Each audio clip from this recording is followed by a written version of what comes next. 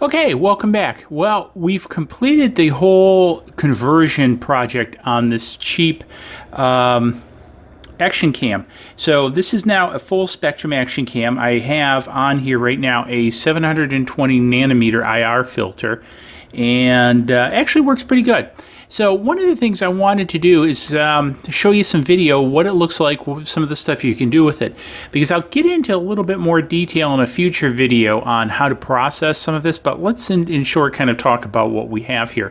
So I'm going to play a little bit of some videos in the corner, and one of the things, I love shooting IR in cemeteries. I mean, it just sort of fits with the eerie feeling, right, that you get with IR.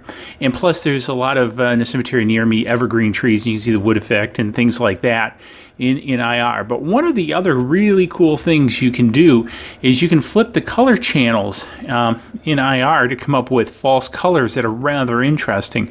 And what you do is you swap the red and blue channels.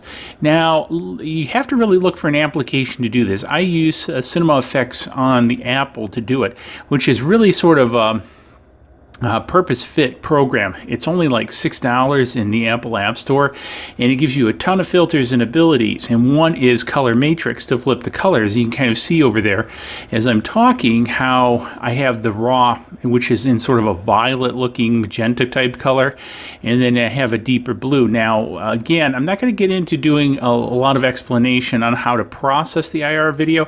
Just know you can do it, and a lot of the basics are, number one, you need to switch the red and blue channels, and then you get that dark, you get that blue sky rather than the dark sky in the regular IR.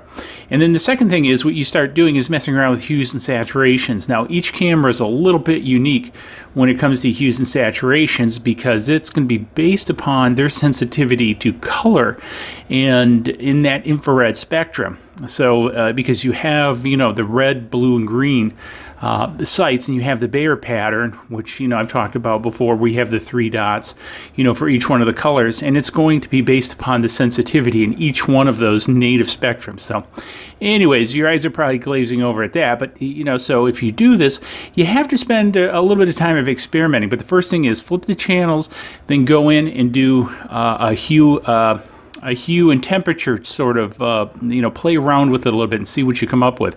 So anyways, kind of wanted to share that with you. So this all worked, and so here we are with a modified full spectrum camera. I can put whatever filter on. So look for a little bit more on this coming. I've got some new filters on order for this, and I'm going to probably do another camera here pretty soon.